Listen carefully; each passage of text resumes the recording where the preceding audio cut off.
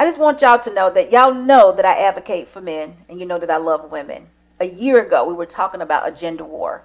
A year later, we're speaking of marriage being an option. So we've come a long way. I know some of y'all might not see it that way, but that's exactly the way it is. And I'm going to continue to promote marriage because I happen to think that the nuclear family is the answer. Now listen, this is so funny because I got a whole group of people over here on the left saying she don't advocate for men. She don't advocate for men. No, I don't pander for men. I don't pander for men because you guys are our leaders. You are in authority. I got to tell you what's good, but I got to tell you what needs to be worked out too. But guess what else? It's really not my job to do so. I'm just paying attention. But our women, I'm all about you all. Y'all have the same thing I got. We actually think alike. So guess what? I'm going to make sure that you all are the best version of yourselves. If you want to be a wife, I want to be the example for you. Definitely. And we're going to be creating wives. We definitely are. So if y'all want me to pick a side, no. Someone actually told me the other day that, you're quite balanced. And I am. And I'm going to add balance to this platform. Because right now, y'all continuously want to have a gender war. And SB Nation is not about that. But anyway, if you wanted to follow someone that has balance, that wants to advocate for men and love on women, and we want to be the best versions of ourselves, you come on over to SB Nation. And that's exactly what we'll do, along with godly principles. We can't forget our Creator.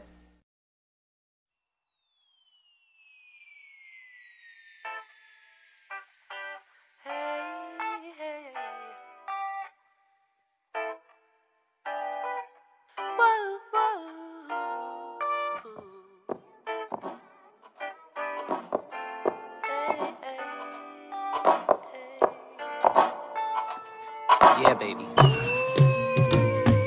Wonder if all my bad decisions get accounted in the algorithms. No statistician could dissuade me from my bigger vision. I know my occupation's quite an unlikely place in this world to occupy and talk about upon a daily basis.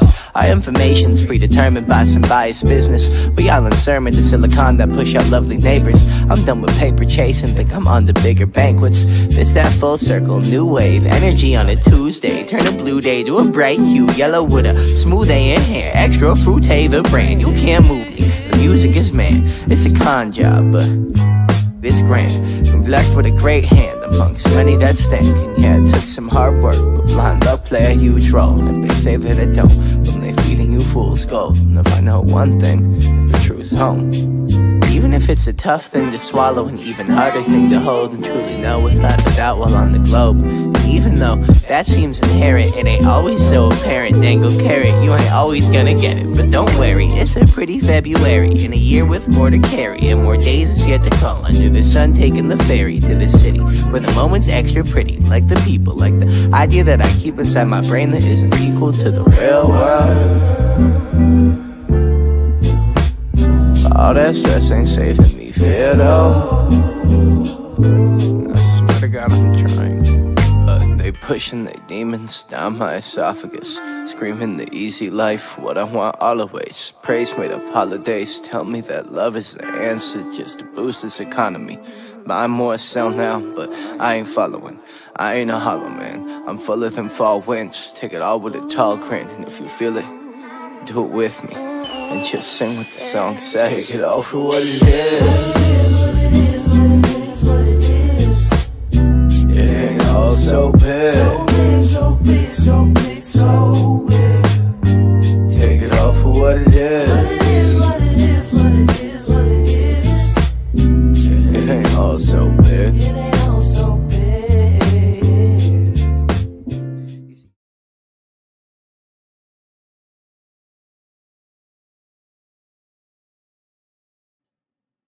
Hello, hello, hello. Hey guys, it's me, SB. Woo! I hope you all are having a terrific Saturday. Me and Mr. Boss got to get this thing together. Our timing's off. But guess what? We're here. We're here. And we're going to have an outstanding show. Shout out to you, Blackberry. Let's get this party started. I saw you. I saw you over there in the comment section. Thank you so much for being here. Talking about, hey, Suge. I love it. I love it. So listen, guys. Y'all know what tonight is. We're going to have an outstanding night. We're continuing on with our conflict resolution, but it's going to be a little different than normal. This is me and TLA tonight. But guess what? Before we get started, I want to say hello to a few people in the comment section. But before I do that, how did y'all like my intro? It's what it is what it is. Did y'all hear that? I know y'all did. I love that song. But anyway, I want to say hello to a few people. We're going to get right into this.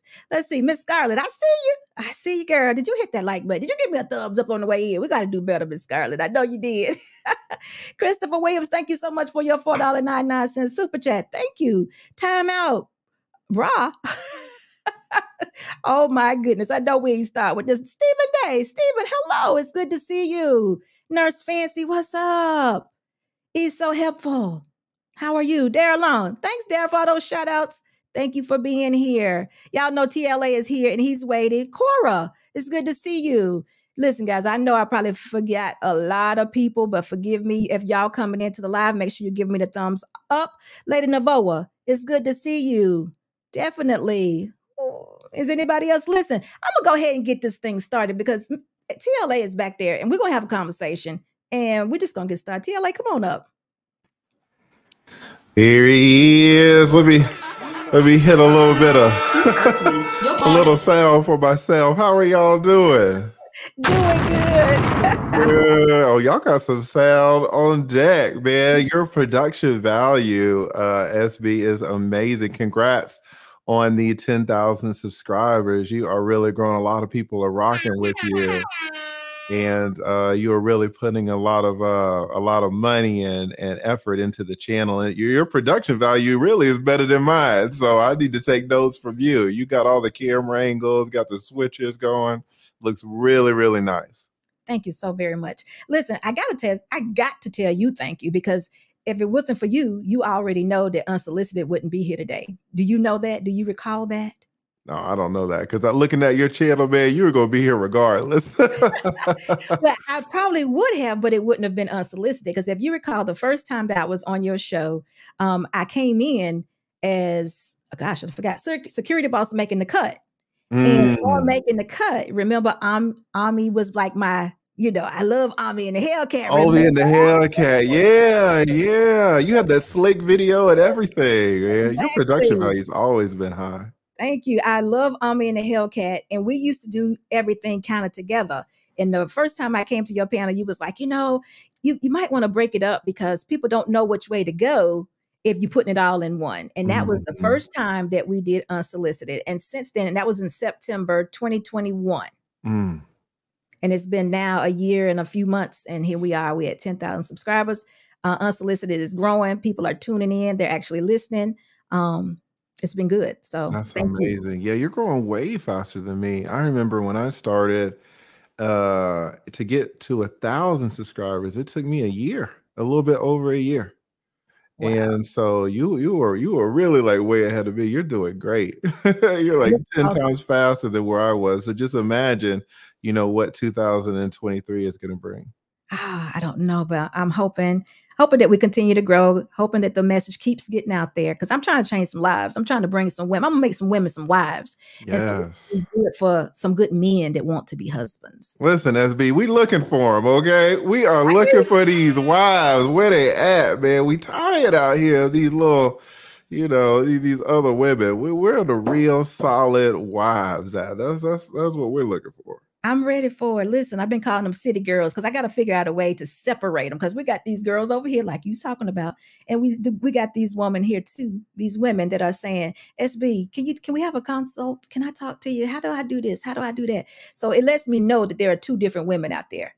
Yes. I can't just group them all together. So I'm like, okay, I hear you. Let's do this. So I got to thank you for that. And I also got to tell you something else. Ami is still free. Is he really? Yes. Is he out on bond? He hasn't went to trial yet? No, nothing. Wow. Well, let me just say this. I haven't seen anything. All I see is he's still making money. He's still doing his thing, has replaced all those cars and everything else. And listen, he's managed to get himself in another lawsuit. Now it's about his gears, the shoes. Somebody else is suing about the product. So it's like, really? Wow. I mean, what's he got to lose? The feds were already talking about trying to give him 400 years. I'll come out. I'll make this money too. I mean, you gonna sue me and the feds try to, they're gonna get him for something. I think the last time I followed up with it, his attorney was trying to negotiate for like 2 years or something like that. If he could get 2 years, that'd be amazing because he's got so much money. That's what a lot of, I don't really want to get deep into it, but that's what a lot of these white people do. I mean, they will commit these white collar crimes and make about 18 million, go in and serve 2 years, come out, maybe they had to pay a $2 million fine. Now they 16 million to the good. That's right. So you say, well, would you give up your life? Would you give up 2 years of your life for 16 million? Initially, you'd be like, no, I wouldn't do that. But 16 million, if it's with the feds and it's all clean, you're not going to get stabbed or anything. Chill out for 2 years. You come out 16 million. I mean, that's generational wealth, right? Absolutely. Now your kids, your grandkids, all these people down the line from you are taken care of because you did, a 2-year sacrifice. There's a lot of men that sacrifice 40 years and, when they die, they ain't got nothing to pass down. So it's interesting. I don't want to go down that road, but yeah, life is weird. Shout out to Omi, man, if he's still out. Yeah, he is. He definitely making videos and everything. But since then, I've sold my Hellcat, moved on, and got some other things. But anyway, let's get into this. I don't know if you've ever said this before, but why did you choose YouTube? Yeah, that was interesting. I do some consults sometimes, and people want to know if they should go to law school. And, when we were coming up, degrees meant a lot, right? Even a college degree, you can come out.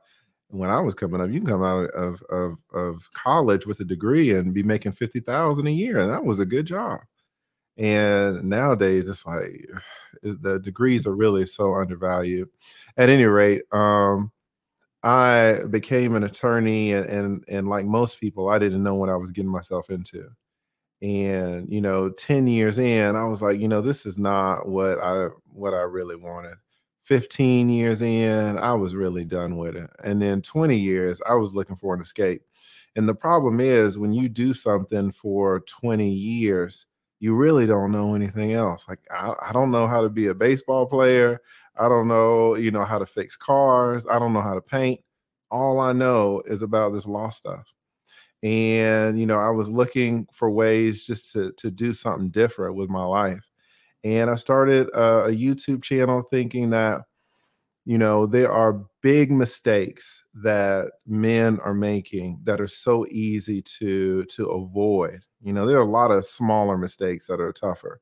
But if you can avoid the big mistakes, which are easy, that's all men should do this, but they don't know. A lot of men are lacking a lot of wisdom. Now, women are too, but women have other safeguards. The government's going to look out for women a little bit more, and it's going to look out for men.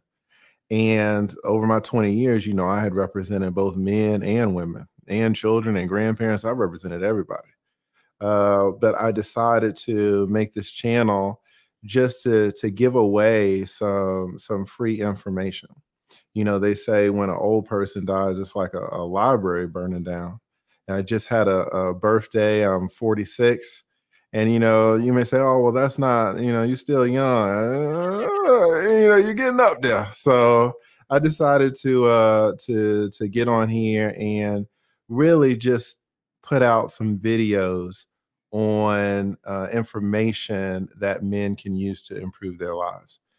And it doesn't cost me anything just to sit back and just put brothers on game and tell them, it's so easy for me. I've been doing it for 20 years. If you come to my office for a divorce, I know you would never do that. I know you're happily married. But if you would come to my office for a divorce, you would ask me all these questions. And these are the same questions that I've been hearing for 2 decades. I can answer these questions in my sleep. So when somebody hits the link and comes up on the panel and asks me a question, I mean, it's nothing to me, but it's so valuable to them, right? So it's very easy for me to get this information. Although, if we're going to be honest, it's cost me my whole adult career to learn this stuff. But since it's so easy for me, I said, well, I'll just start a YouTube channel and give this stuff away. I had no idea about this money. I had no idea these YouTubers. I had never met a YouTuber in my life. I was older when I started. I had no idea the money was like that. I remember when I got monetized after over a year. It took me a little bit over a year to get 1,000 subscribers. And the reason that I got monetized, because this great man, one of the founders of the Manosphere, O'Shea Duke Jackson, he did a collab with me. and that helped me put some subscribers under my belt.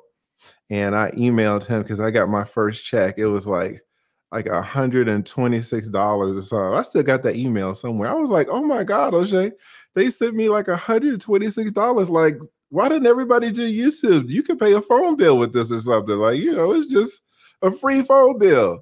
Over $126. I didn't know. I was sold. There was so much stuff I didn't know. I was older when I started this, and I didn't have any help for that first year. I was making all types of mistakes.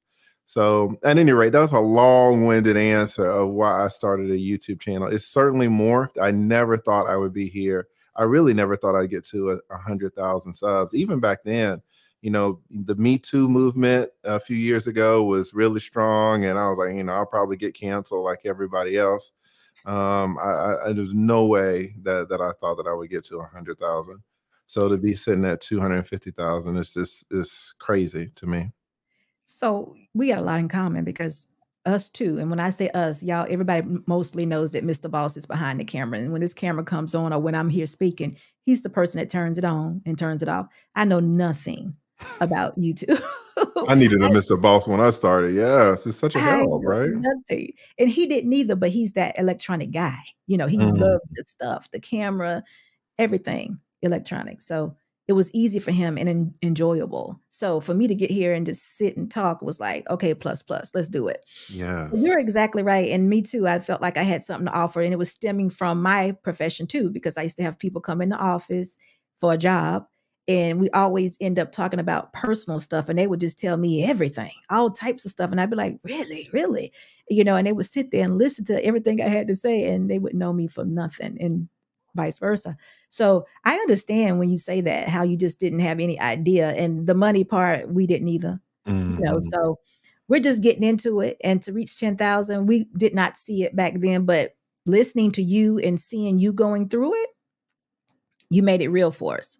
So I got to give you props. And you share all the time. And you've always shared. For this last year, you shared everything. So you made it real where others wouldn't. I always say this is like, I used to tell my husband, I was like, you know what? YouTube is kind of like the real estate business. When I first got into real estate, I used to think people were going to be helpful. But then I found out real quick that no, they're not going to help you. You got to do it yourself. And you, though, on the other hand, you were that person that was willing to give information and to help others out. So I definitely appreciate you again for that. So I appreciate that. Thank you. Yeah, thank you. Now, the other thing, I got you 2 questions I'm going to ask about YouTube, and then we're going to move on. The first question is, how long do you think you're going to be in this business? I'm 46, and I said, I would love it if I was off this thing by the time I was 50. Y'all ain't gonna have me up here, 65, 70 years old, stumbling around looking like Joe Biden. They say this guy who worked at YouTube for over 10 years in the content creator section of YouTube or whatever, he did all these studies on YouTube. That was his job when he worked there. And he came out with a video last year, and he said the vast majority of YouTubers, successful YouTubers, not just regular people who are just, making videos just to make them, but people who are successful, I think he said the average career is like 5 to 7 years. Like almost nobody makes it longer than 7 years. Maybe you can name, 15 people or 20 people who've had, YouTube channels over 7 years who are successful, but that's out of the millions and millions that have stopped, right? So I want to be, realistic. Everybody thinks, that they're special, but at the end of the day, everybody's usually, just part of the pack. So I say, well, listen, if I could, put another 4 or 5 years on this thing, then that would be great. Sometimes I wonder if people are really listening. They are, but I think a lot more should be listening, to be honest. I'm a little egotistical. Every now and then I get a comment about, you really changed my life and you gave me some great information, but it's more comments, oh, your milk dud head ass and this and that, so it's like, it's all entertainment. So I don't know. I never started out, my career trying to be an entertainer, although apparently that's what it's turned into. But maybe about 4 or 5 more years, and then hopefully I can hang it up. I ain't trying to be out here like Joe Biden. Yeah, you're right. He is stumbling around right now. But you know what? You got a lot of life in you though. So yeah, I could definitely see another 5 or 6 years. Definitely. I'm trying, man. We Yeah. gonna see. We gonna cross our fingers. Wow. So listen, okay, my question is, how would you advise another YouTuber like myself to handle YouTube beefs? Ooh, now this is a great topic. This is a great topic because I think that beefs can be a blessing, Yeah. but they can be so dangerous, so dangerous. I remember there's this YouTuber named Tasha K, and she came after me when I had about 40,000 subs. So really not that many, 40, 50,000.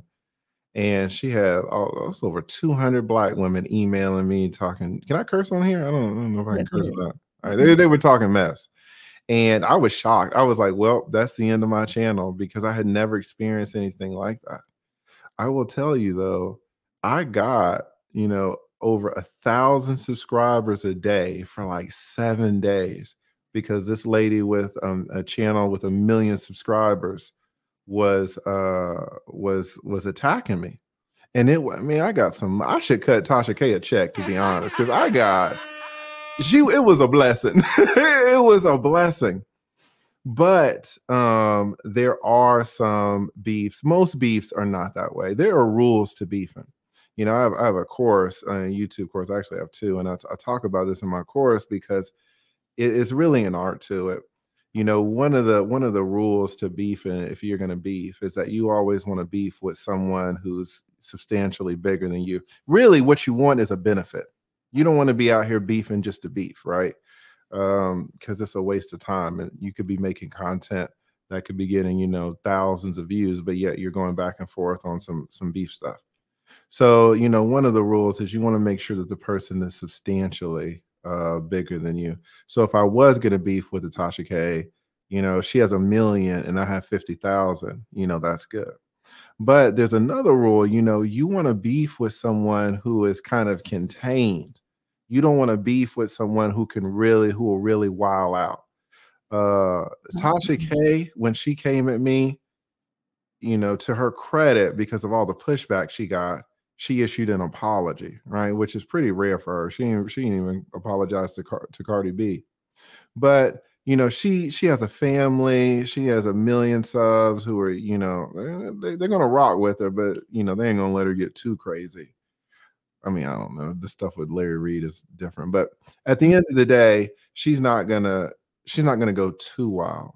But for example, there's a channel called 21 Studios, and I would never beef with them because they'll dox you, they'll dox your parents, they'll dox your children. I mean, there's no limits. They've been beefing with this guy Anthony Dream Johnson. He's been beefing with Donovan Sharp, and there are no limits to this dude.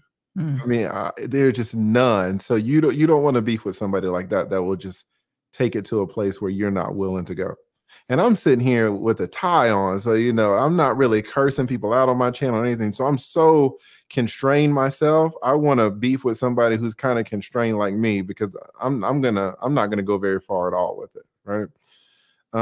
So you want to make sure that the person is bigger than you, but that you also want to make sure that they're not going to go crazy and show up to your doorstep or dox your kids. You know what I'm saying? They're showing your kids' social security numbers online, trying to take down your Instagram with hacking, trying to take down your website, just crazy stuff. Right now, maybe in their mind they're justified, and maybe they could be. I don't know, but it's not worth it. So what I try to do is I look at beef in a different way.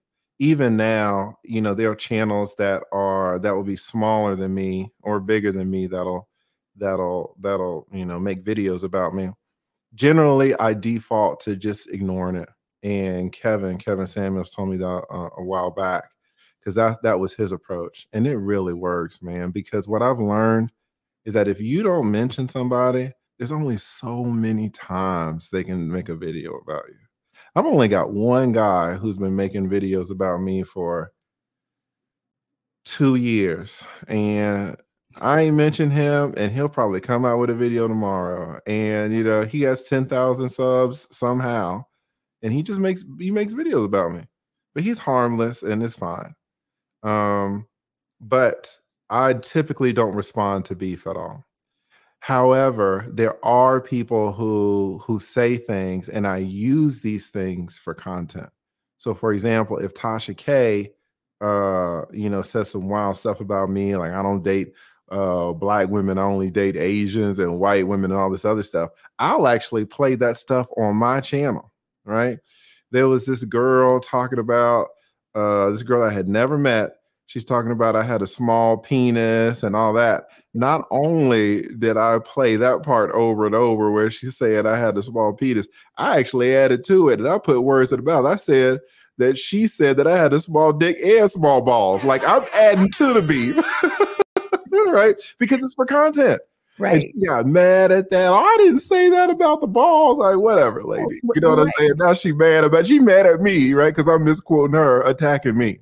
You took the power away. There are levels to the beef, right? But most beef, I would just say, you know, don't entertain it. But I mean, sometimes it'll really help you, to be honest. So what do you think about striking their videos if they take your content? I never strike videos. Okay. I've never struck. You know, people have uploaded whole streams of mine. I never do. I've never struck a video. Now, and I've told people, you know, I was telling people at 20,000, when I had 20,000 subs, I wasn't going to strike it. And I'm 250,000, I ain't struck nothing. I mean, it could be a point where I reach like Kevin Samuel status and I'm doing an Instagram. And before I can put the Instagram on YouTube, they done downloaded the whole Instagram and put it on YouTube. So now they're stealing my views. I mean, at some point, right, you got to draw a line, especially when you're like Kevin, he was so big.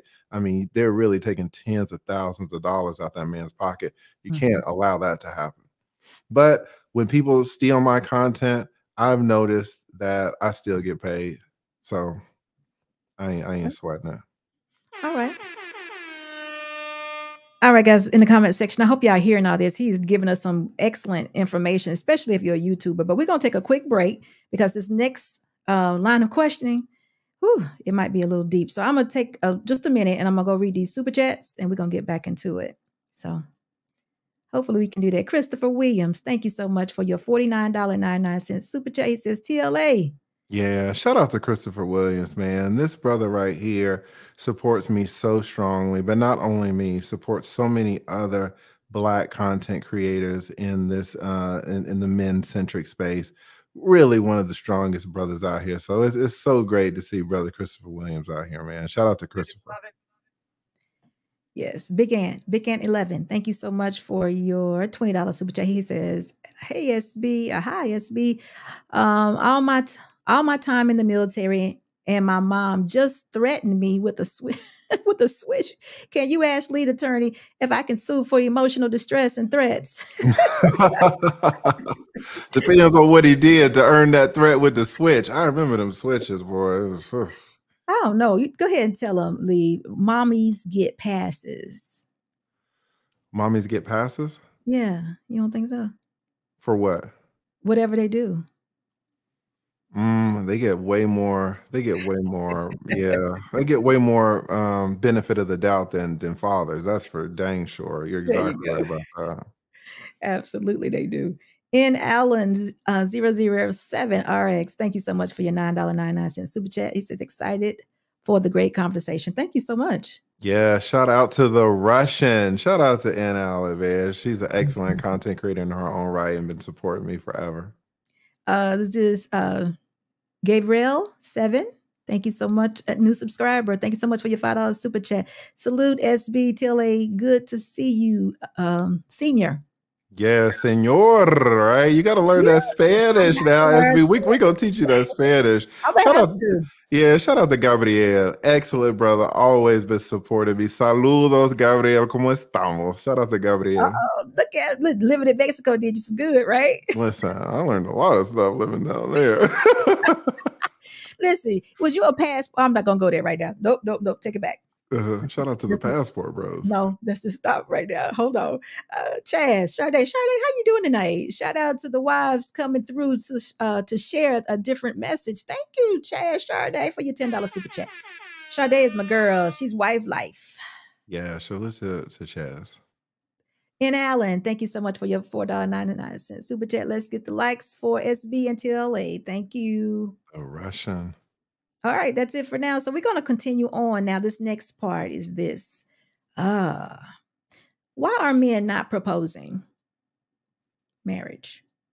Why are men not proposing marriage? Are they not proposing marriage? Now, from what I'm hearing, the proposal rate is a little low. Yeah, well, I mean, if we're going to be honest, if we're really going to be honest, marriage has typically not benefited the man so much. And the majority of the time, it's really the man just kind of going along and the woman saying, pressuring, oh, I like this ring, or, we've been together 2 years, or, when they really hit you, it's like, you shit or get off the pot, right? It's really been the women who are pushing for the, they'll frame it in terms of security and things of this nature. And so it's always been the kind of the case where women are usually the ones in the driver's seat when there is a proposal and now it's time to pick out the cake and time to pick out the napkins and the dinner settings and all this. The man is just like, whatever, here's the money, here's the check. It's usually the women who are typically involved in all the arrangements. It's kind of the woman's thing. So, it really isn't so surprising that men are hesitant to propose. Although I will say this, we can get on this YouTube thing and we're all following each other and it's the same, 40 damn channels. But these 40 channels are not the real world. You'll go to the mall, I can meet people who've never heard of me, never heard of MTR, never heard of you, never heard of Kevin Samuels, particularly women. And people are just living their own lives. Most men want a long-term committed relationship. Now, that's not the same thing as saying they want marriage, right? Because marriage is so punitive sometimes. But most men want commitment, right? It's just this framework that we have, this legal framework, what the institution of marriage has become these days is not in a individual man's best interest so much of the time. So, men do want committed relationships. Most men do want children, right? Most men want to be good fathers, good boyfriends, good husbands. But these laws, man, they're not favoring men.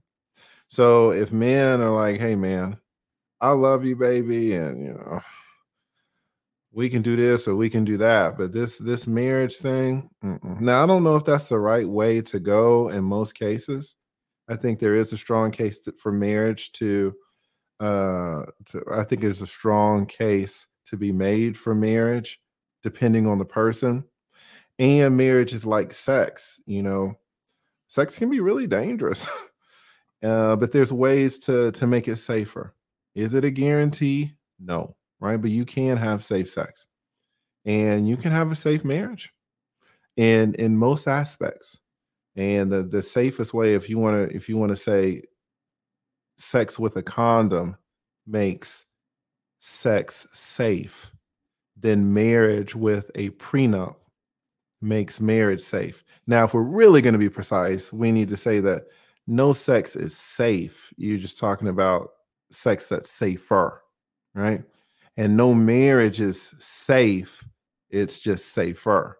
But if a condom can protect you, 98%, 99% of all these, viruses and stuff floating around, 98, 99%, that's nice, right? Is it guaranteed? No. Same thing with the prenup. A prenup is going to protect you against so many of the tragedies that befall men. But most men don't get them. I had a young brother on my channel. He came up, he was 26, had all the future ahead of him, smart. He was a chemist, young black brother chemist. And he was saying that he was going to get married. He was asking me for my advice. So I told him about the prenup. He was like, oh, okay, I'm going to get a prenup. Then he came back 4 months later to ask me something else. I was like, hey, what about that prenup? No, I ain't gotten it yet. And I was like, I asked him why, and he was making up all these pretexts. He was making up all these excuses, which kind of leads us now to another thing about men being scared of their women, which is why there are so many men married in the first place. Like, all this stuff is together, man. Women will absolutely take a man by the nostrils and lead him to the altar. It happens so much. All this stuff is so complicated, I used to see this stuff like y'all before I really started practicing. And then, 10 years in, 15 years in, I'm making connections where it's like, okay, I really see what's going on. And so much of this stuff is interwoven. But yeah, marriage doesn't benefit the man so much. Now, you may say, well, a good marriage, if there's going to be children, it provides stability to the children and things of that nature. And that's true. So maybe a man gets an indirect benefit by having his children raised in a two-parent household. But if you're a divorce attorney, or if you're anyone over the age of 25, you know that a woman can just snap her fingers and there went your stable household. Anybody, what do they say? 70 to 80% of all these divorces are filed by women. So you can give a woman 2 kids. You're like, oh, I've got my kids in a two-parent household. You wake up on Tuesday, she done came to my office and paid me $3,500, and now I'm drafting up your complaint for divorce that you're going to receive at your job from the sheriff, right? And now you're disappointed. Now you want to kill her, right? It's like it's all messed up. It's all messed up. Don't get me to rambling, man, because I didn't say she want to kill her. But listen, please, I have you're probably not gonna believe this, but I'm learning now that there are 2 types of marriage. Mm-hmm. Maybe not when it get to you, though. It's only one type, and it's a bad one when it comes to you. But the 2 types are that there's a covenant marriage and there's a contractual marriage. And I'm like, wow, that kind of makes sense a little bit, because what I'm hearing people are getting out of sounds like a contract marriage, straight business. And that's not what my husband and I have. So I can see that. But even with that, I still think that a prenup is a good thing to have, especially, let me say it like this. I don't know if it's for everybody, meaning like my husband and I were young. I was his second wife. We came in, we just had our basic jobs in a plan. So we started at ground zero per se. We wasn't broke, but we didn't have a lot. So we came in together, no prenups, and we built together. And we had one pot. We put everything in one pot until we got several pots, but everything goes in one pot. And I would actually tell someone to do that if they're at that point in their life, meaning young folks.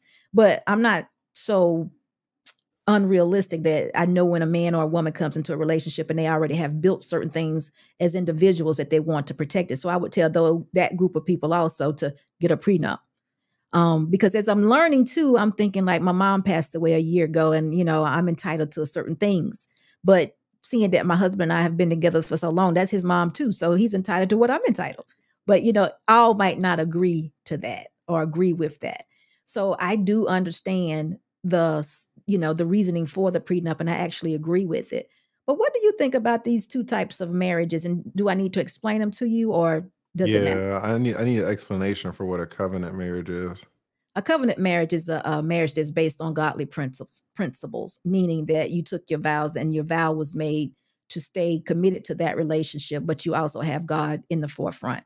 So despite what you or he do, the most important thing is the relationship and not to disappoint your creator.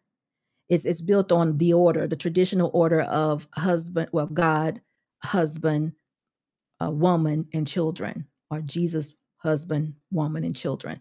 It's more of a traditional way to be married. Of course, it has some business aspects to it because, every relationship does. But I don't see my husband as a business agreement by any means. I don't see us having a business arrangement by any means. There's nothing about us that's 50-50.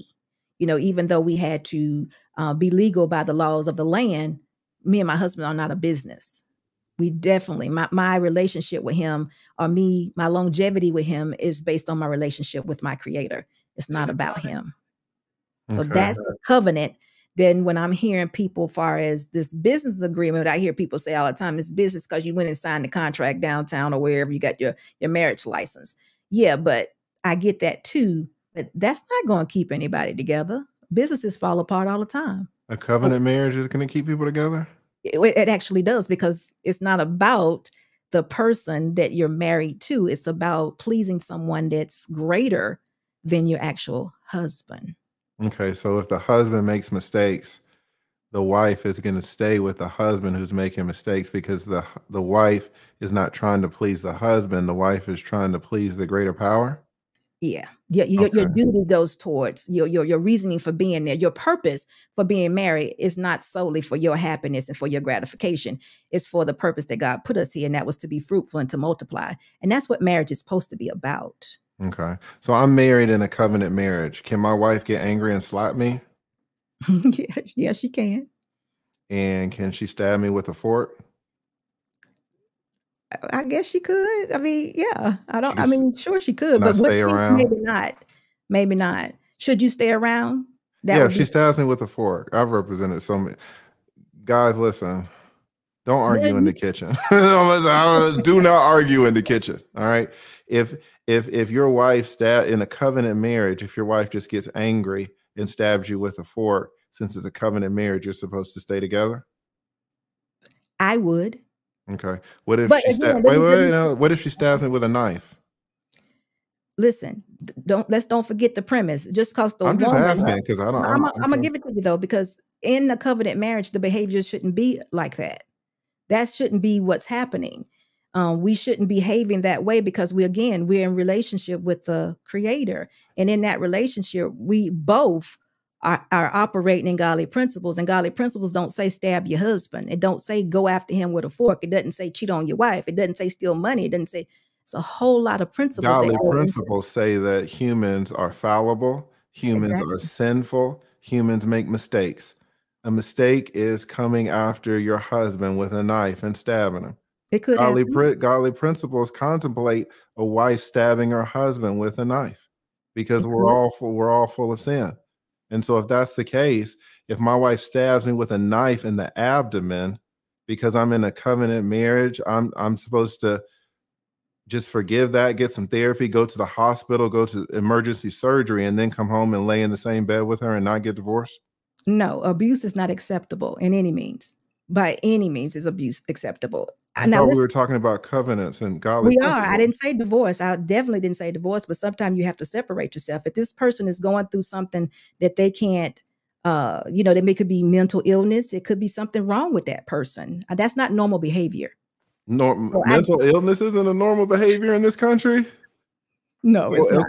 It could be undiagnosed. Remember, until somebody diagnoses it, it don't exist. So until somebody diagnoses your mental illness doesn't exist? It don't. And I hope you know what I mean by that. I do not know what you mean by that. Like if I'm too poor to get my schizophrenia diagnosed, I don't have schizophrenia? The people around you will recognize that you do, or that you are. Well, actually, they probably wouldn't be able to label it. But until you go get some help, or go until somebody says this person is schizophrenic, or they're able to be diagnosed, it won't be recognized. But it doesn't mean I don't have it. No, I didn't say that. No, you definitely have it, and your family members know that you're off. And the reason why I'm saying this is because I deal with a lot of criminal activity. And the business that I am, we deal with a lot of weaponry and laws and things of that nature. And I've noticed that we have to fill out a lot of paperwork when it comes to weaponry. And even with the things that we do, even to get a license, we have to fill out a lot of things. We have to say, this person hasn't been diagnosed, or there's no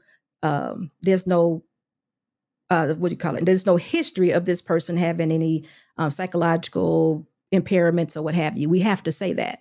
So that tells me that until somebody has clarified or declared this person psychologically inept or what have you, then that person can move around just as though there are no issues.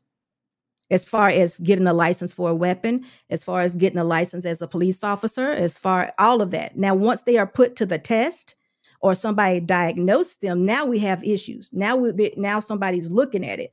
But there are a lot of people that are out here that are suffering from mental illness, just like you stated, that nobody has declared them that way. And we interact with them all the time and we never know what they're going to do. Never know. I do this like on a regular basis, that I see people that I know this person should have been declared incompetent or what have you, and it hasn't happened. And those are some of the people right now that are able to purchase weapons and do certain things. And we're like, now somebody should have known, but it wasn't diagnosed. Yeah, I guess I'm just confused about where you draw the line, because you say in a covenant marriage, your wife can slap you. In your covenant marriage, your wife can stab you with a fork. But if she stabs you with a knife, then that's too much. That's abuse. No, all abuse is too much. But when you say can, I'm assuming you mean could it happen? And I'm saying to you, yes, I agree that it could happen. Is it acceptable? No, it's not an acceptable thing to be abused. But can you get divorced from it in a covenant marriage? I wouldn't readily get divorced, but I would. If someone stabbed you with a knife, you wouldn't get divorced? No, I wouldn't. I would separate now. I wouldn't readily, because I don't know the situation. I don't know the situation. I would definitely separate myself, but I wouldn't necessarily get divorced. I don't know. You giving me a whole bunch of what ifs. These are what ifs that happen on a daily. Maybe you guys don't know this. These are what ifs that happen on a daily basis. There's so much domestic violence, men to women and women to men, that happen in this country. These are real issues. But Lee, guys get stabbed with butter knives and forks all the time. Guys get slapped all the time in their marriages. This is not something that's like, oh, why are you saying this? This happens every day. No, I'm agreeing with you that we should separate, but you're saying divorce. I don't know what brought this on. I don't know. What brought it on was that you got stabbed with a knife. No. Oh, well, I mean, I have no idea. That just doesn't seem like a regular day for me. That's not a regular day. I guess you were explaining to me covenant marriage, and I was trying to figure out how it differed from a business marriage. And if you're saying that we're going to stick together because it's not about pleasing the spouse, it's about pleasing the higher power, it sounds like you're kind of saying that the higher power is pleased if I stick around after getting stabbed with a fork in the back. No, you don't even need to stick around, but we don't just leave a person out there. I wouldn't just leave a person for himself. I've been with Mr. Boss 20 plus years. If he all of a sudden started exhibiting behavior that was abusive or acting out of norm, I'm not going to leave him. I'm not going to divorce him. I'm going to find out what's going on with my husband. Now, if the abuse was towards me and something happened and he's abusing me, I'm not going to stay in the same house with him. I'm definitely going to separate, but he's still a person. I still need to know what me and this man are one. We've been together 20 plus years. I'm not going to abandon him. He's still a person. I don't know what's going on with him. I don't have all the answers, but I'm not going to leave him. I'm going to be like, yeah, you going over there because abuse is not acceptable by any means. Fork, knife, smacking, cussing, even disrespect. But I'm not going to leave him lead. I'm just telling you, I'm not going to run away and act like I didn't spend the last 20 plus years of my life with this man and we're not one. I don't even know if I could leave him that way, but I'm not going to live in the house with him anymore. I have to protect myself. God didn't tell you to be a fool. So you're not living in the house, but you're saying you're not leaving him. Or is this just semantic? Okay. Divorcing. So you're gonna move out and live separate lives, but you're just not going to divorce. When you say live separate lives, I'm not sure exactly what that looks like either, but he's still going to be a part of my life, but I'm not going to subject myself to abuse. I need to figure out what is going on with this man that I married and been with over 20 years. And that's what my relationship with my creator has told me I needed to do in marriage. Now, going back to the contractual, he cheated. She spent all the money. She did something really silly and now we got a divorce. That's what that looks like to me.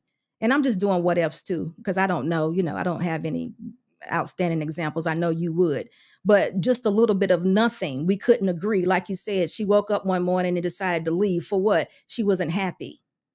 That's a marriage that has no foundation. Mm-hmm. That's not what I'm talking about. That's a contractual marriage that has no foundation. And the least little thing happens, we're out. We don't know relationship. We're just out because we weren't happy. We weren't satisfied. I didn't get to go shopping. he doesn't do this anymore. She doesn't do that anymore, whatever. She doesn't look the same, those type things. To me, that's contractual. There's no foundation there. And there definitely is a difference whether, we're calling them one thing or another, there's a difference. So, but abuse is not acceptable. I want you to know that I'm saying that, and please don't understand I mean that. Abuse is not acceptable in any way, but I don't divorce my husband because of that. I have to separate myself and figure out what is going on with my husband because he's still my husband. Because that's what marriage is supposed to be about, becoming one. But if you don't believe that, then you won't. No, I hear you. Everybody, it's like Christianity. Everybody has the form of Christianity that they espouse and that they live, even though they're all Christians, right? Some Christians think that homosexuality is fine. Some Christians think that it's not fine. Everybody calls themselves a Christian who believes in the Christian faith, but it's not identical to each person. So yeah, some people are just, yeah. I mean, I don't know. I couldn't, if I got stabbed with a knife, I would be out. But again, maybe I don't think in terms of a covenant marriage. If you're marrying under God, and maybe you're just saying that you're just not going to divorce. Yeah. Right. Not going to divorce. There's some other things that go into that too, but you got to protect yourself. So don't take it the wrong way. You definitely need to protect yourself. If your man, your woman, all of a sudden start acting out and possessed by something, and she's coming in there with knives and forks or whatever to harm you, there's an issue. You don't need to stay in that situation, but I don't know if divorce is the answer. And I don't know if I'm you still could ever staying married to the person who tried to take my life.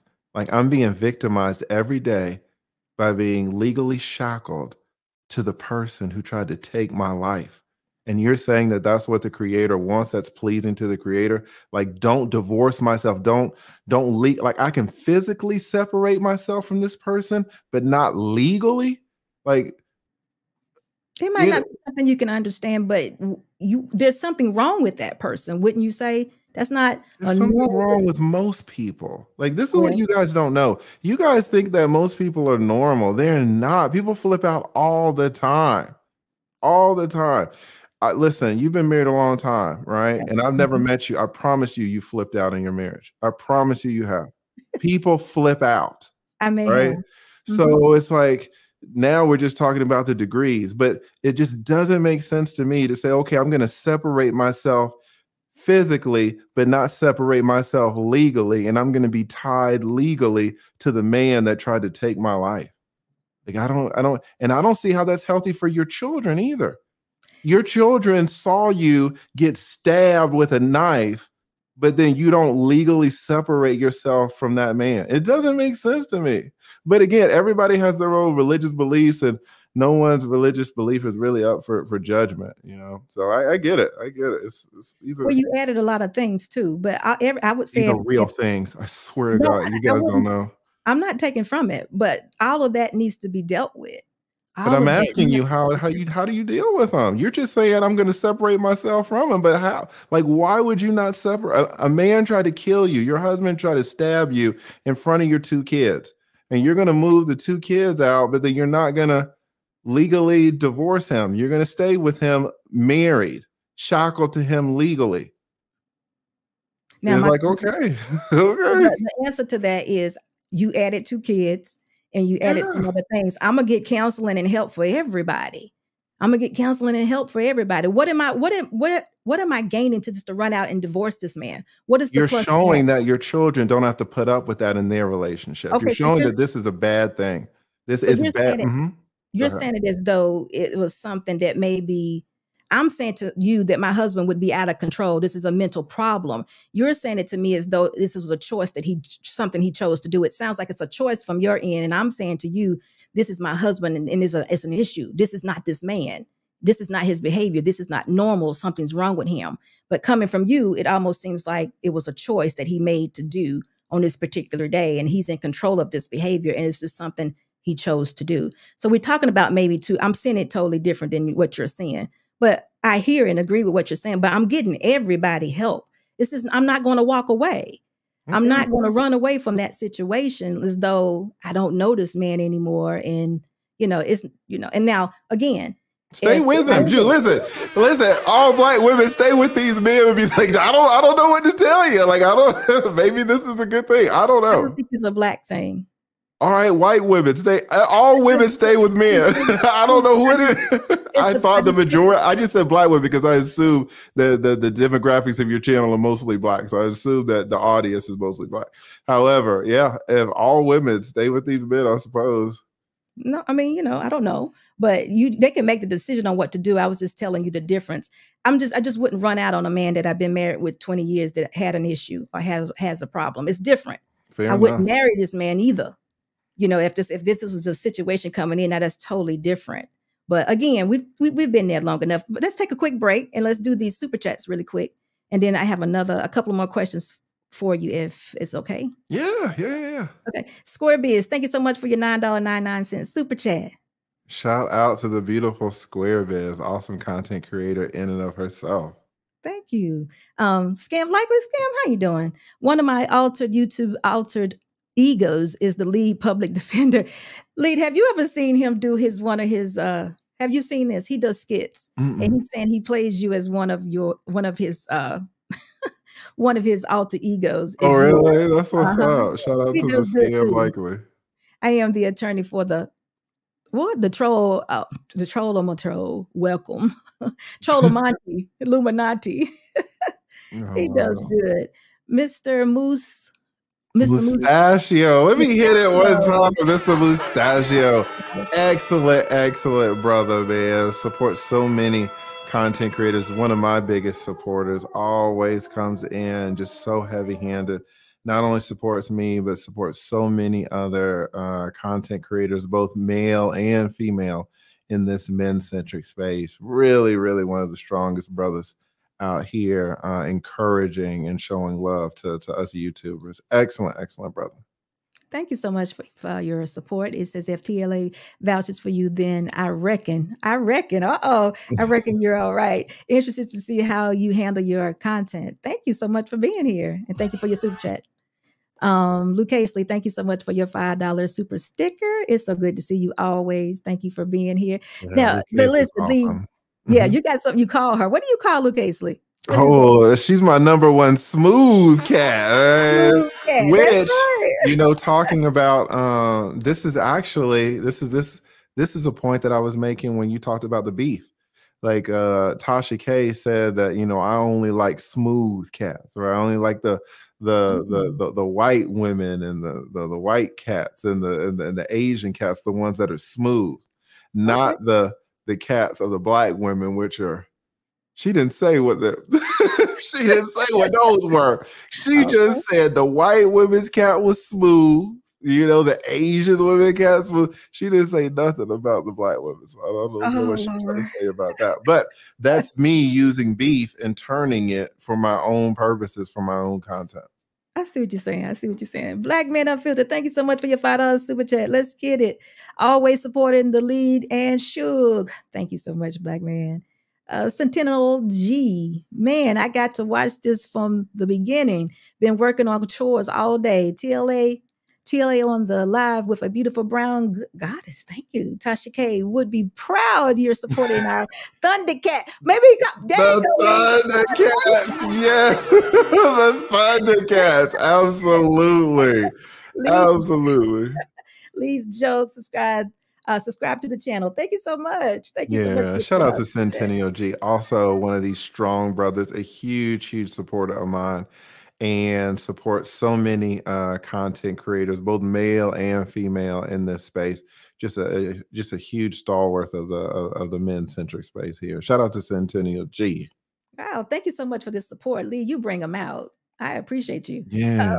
Felicia says the lead attorney in the building. Yeah, shout out to Felicia H. Right, we know what the H stands for. Shout out to my girl Felicia, also a huge supporter of ours. She is excellent. Thank you so much for your $9.99 super chat. Hink, you in the basement. Thank you so much for your $5 super chat. He says, good afternoon, SBTLA. Can I press charges for a verbal assault? Whoa, can I press charges for a verbal assault I took last week on the little peeps? They're tough over there, man. I've been over there a few times. They are tough. Shout out to Hink. Hink, you silly. Barry Hamilton, thank you so much for your $4.49 super sticker. Mr. Beatty, Mr. Charles Beatty, thank you so much for your $10 super chat. I think the solution is biblical, not traditional marriage. This includes polygamy, which God regulates according to scripture throughout the whole of the Bible, of the body, whole of the body.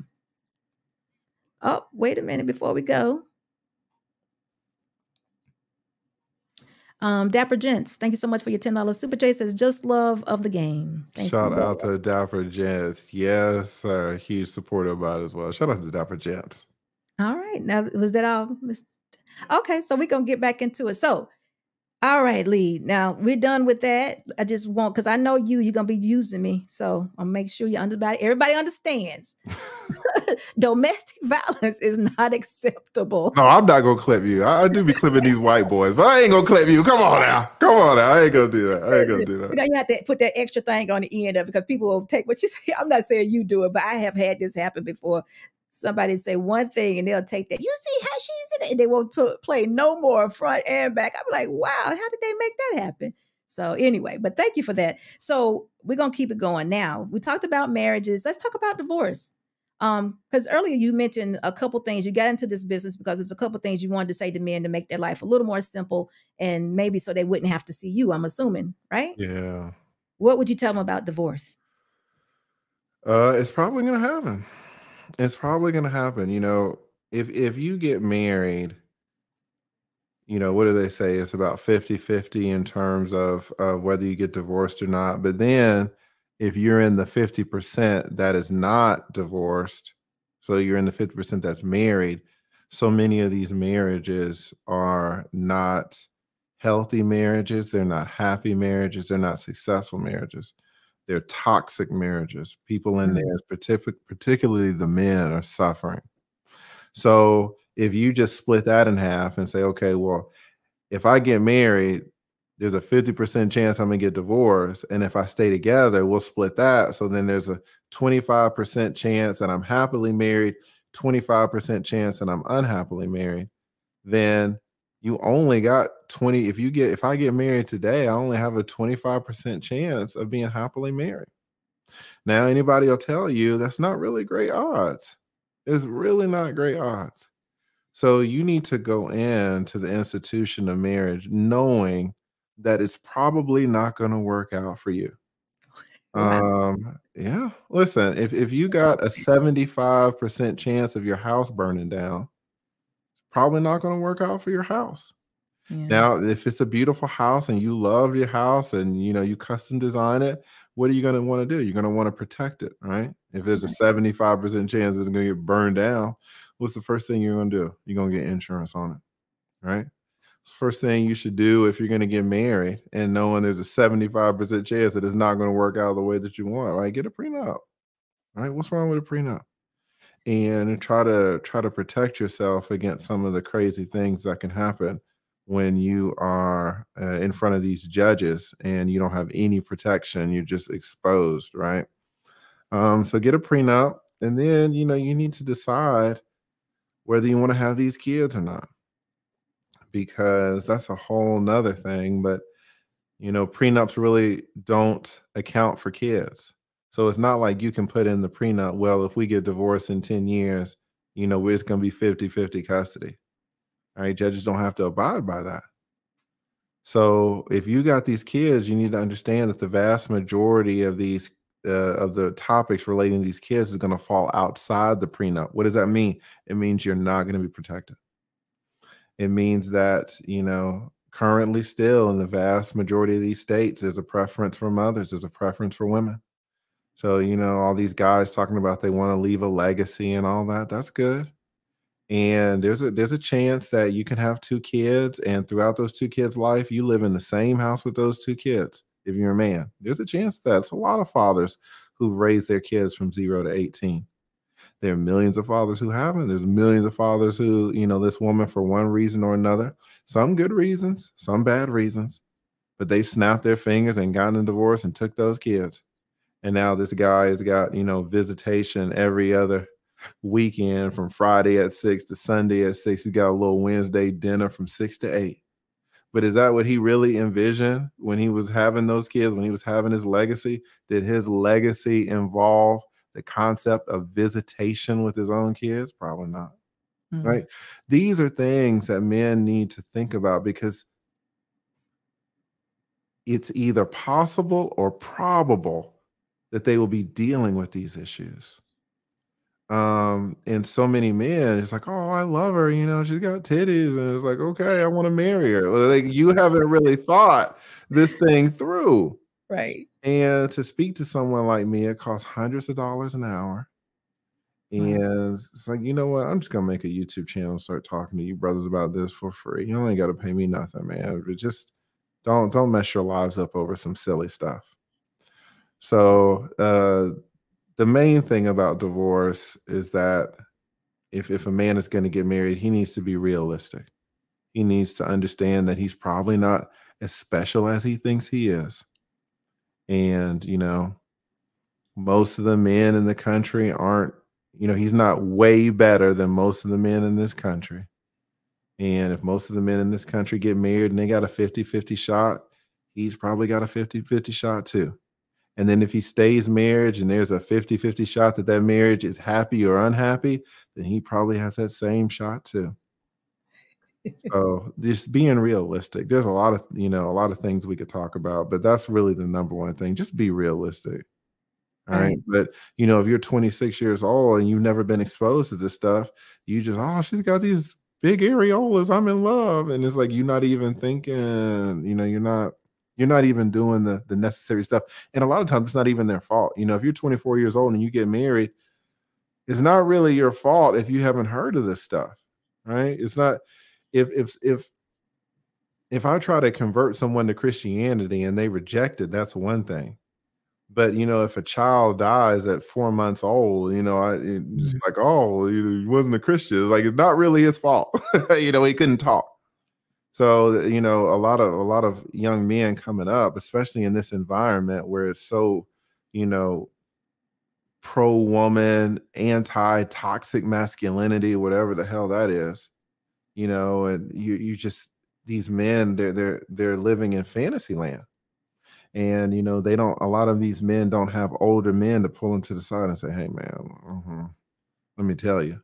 And even the men that do, if you got an uncle, if I'm an uncle, I pull somebody aside and I say, hey, man, I got married and that lady was crazy. That 23-year-old goes, oh, well, that's auntie. That's your fault. You chose the wrong one, right? Because it's only one data point. But what if that same 23-year-old could talk to a black man who's seen thousands of cases? Then you can't say, oh, well, it's just you married that crazy lady. You can't just discount it so easily. All right. That's my value to the space. Like, I've seen it all. And not only have I seen it all and dealt with it all, the majority of my friends are attorneys. Right. And I talk about their cases. Right. And it's like the stuff that goes on behind closed doors. You guys would have no idea. You guys are thinking that, oh, there's a normal life, a normal marriage. Everything is so crazy. But yeah, so that's my number one thing. And, there's certainly 1,000 things I could talk to these brothers about divorce. But the number one thing, pimp, you got to be realistic. If you're not realistic, you're setting yourself up for failure. You know what, Lead? We definitely appreciate you, and knowledge is definitely very powerful, and I agree with that. But what I don't agree with is I am definitely a marriage advocate, and I feel like you create your own reality. Just because 50% of the people did it don't mean I need to do it. Matter of fact, it's going to make me work harder not to be in that number. And you're right about a lot of things, and it's that people don't know how to be married. They don't have no idea how to pick their wives or husbands, or what vice versa. They have no idea. Matter of fact, you're right. They like the areolas, but her mind is nothing. Or she looks and acts like nothing. And I did pick her and I made a mistake. We can't blame marriage for that. That was them. Marriage is still the institution that has worked for centuries. It's just the people that are involved that are not putting in the work. But I agree with you, having the knowledge of me possibly making that mistake, or falling into the people that didn't put in the work, or refused to put in the work, or just wasn't happy. Because we hear that all the time. I just wasn't happy. Mm-hmm. Having that knowledge that you're giving far as the prenup is outstanding. And I agree with that in those terms. And I also agree with you when you said being intentional about these kids. Oh my God, we got to be intentional about the kids. Actually, I might even tell people don't even have any because the world that we're in right now is ridiculous. Gosh, these Facts. kids are suffering so much. So I'm there with you and I'm agreeing totally. But we definitely have to say that, but we already know most of them that are not slowing down, not being intentional about who their women are, or who they're picking as wives. They go in and she's going in pregnant a lot of times. So then we add into the stress of a marriage that didn't have a foundation initially anyway. So you're right. We definitely need that knowledge because they're definitely probably going to come and see you. So I'm always trying to talk to the ones on pre-marriage, to let them know what it Yes. actually entails instead of like getting into and then now you got to go see lead and now you're broken, So Mhm. I definitely agree with what you're saying, but I'm not about the divorce thing. I just say, Yeah, look, we established that. You are not about divorce. If no, there's one thing we established, it is I'm that not about SB is divorce. not about divorce. No, not about divorce. And I am pro-marriage, but I definitely believe in what you're saying. We need to have knowledge of what we're getting into. And hearing your stories that you have seen and seen walk out are very important because we can probably always point those back to where they went wrong or what they didn't do. This girl was doing this prior. She was getting high prior. She was on crack prior. She was a prostitute prior. All that stuff was probably into play before they married her. But it's like you said, they overlooked it, got married, and she looked good, and here we go. Now she's not a wife. These things happen. So I think I'm definitely going to add that part about the prenup and always be intentional is definitely going to be something that I'm adding. But the marriage piece, I'm always push it. I'm always pushing, and I wouldn't say to somebody, it's probably not going to work. What Now do I'm you not mean when using you say you always push it? What does that mean? marriage. I just think a woman should always be. I think that was one of the purposes that we were built for, made for, is for each other. I think we were supposed to be fruitful and multiply. I think a woman should always be covered by a man. If it's not her father, it should be her husband. Now, if they don't want to be married, their job is still to be fruitful. And to be fruitful is to spread the word of your creator. You're not just supposed to be here breathing air. That's not what you're supposed to do. That's not our purpose. And our purpose has nothing to do with the job or career that we choose because you can do anything you want. You're still supposed to have those things you're supposed to be doing while you're doing that also. So I know a lot of people get caught up in their purpose being, oh, I got to be an attorney. I'm not talking about you particularly, and you could be. But even in that, I should see a certain thing in you.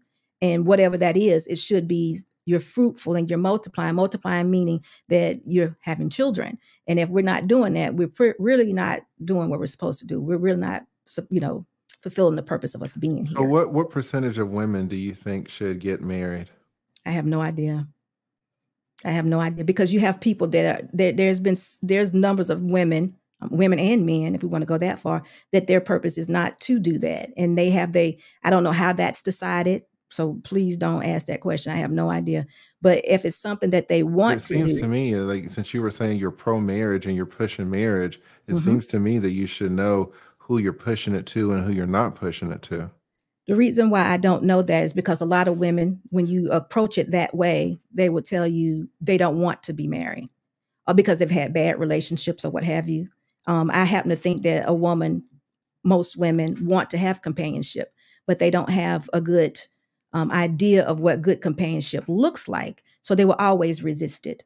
Instead of them being open-minded to how to have that or preparing themselves for that, they would always resist it. So instead of me working on the woman being resistant, I would just like to work on the woman being the best version of herself, and then maybe it will come. And hopefully she'll be open to receiving it. Now that may not be every woman. It may be some women out here again that say they're good without having a mate. I don't know that. But as long as women are coming to me and saying, like, hey, I want to be a wife, I understand that this what I'm doing now is not good for me. I no longer want to be a feminist. I don't think I'm a man's equal. I want to be in my feminine. I want to do this. I want to do that. Then I'm going to have to always say, okay, look, this is what I think. This is how we should do this. This is what I did. I'm going to be the example. Now, if you don't want this, then, hey, I understand that too. But again, I just think that women work better being in their feminine, considering they have to be here in this world and go on their day-to-day work and taking care of themselves as adults. And if they have children, that's even worse. Or I should say, it's even more so that they should be covered. That's not something that we should be doing. It doesn't benefit the kids. It doesn't benefit the woman. And the father, the child, he may be getting blocked out. Who knows the situation on that end? So I'm always pushing for that type of relationship to happen so we can get back to the nuclear family, if nothing else, co-parenting, to have the best relationships possible for the children if we've found ourselves in that type of situation. So okay. I hope I answered your question, but I have not done any percentages. I don't even really know the question to actually ask to cover that percentage to say, you know, I don't know if someone's went out there and said to a woman, do you want to be married? Do you want to be married? And how many of them would actually say that? You know, we got this war going on right now. Women have no idea what they want to do. They'll say they don't. You know, we fickle sometimes, you know, we're women. We're emotional. Well, you can say it. I can't say that, but you can say it. Some days, you know, listen, I said, Lee, it's so funny. I said, we're going on happiness. What? I'm happy sometimes when my husband cleans my car, but if he don't clean it, I'm unhappy. We can't base our life on happiness. Right. I mean, that's not what we do. So true. Right. So, true. So listen, someone in the comment section say SB talking nonsense. Listen, I'm really not. I'm talking 27 years of being married and doing the work. I really am. And, you know, Lead is on the other side of me and he has his own story also, but I'm telling you, it could work, but you have to work it. Dearly beloved. You have to work it. So, but listen, Lead, I got one more question and I am going to let you go. You have been outstanding. You have been here with me an hour and 15 minutes. And I hope the conversation has been good for you because it's been very good to me. Yeah, no problem. If you wanted to drop the link, if people have questions or something. Oh, okay. No, I didn't ask you prior, so I didn't want to put you in a situation. No problem. Okay. With this last question though, this is a hot number here. It's child support. And I know you've had a lot of this, but what would you tell the men going into this situation? That one thing, if you had, I don't know if you offered any advice about this either to keep them out of this system, but if you would have something, what would you tell them? Well, about child support? Yeah, well, you know, you said there was a couple of things that you could tell men prior. Yeah. I don't know if child support was one of those things you would advise on anyway, but now after all these years of it being here and all the terrible stories we hear about it, and I know a lot of them. I mean, I pay child support for a lot of men myself.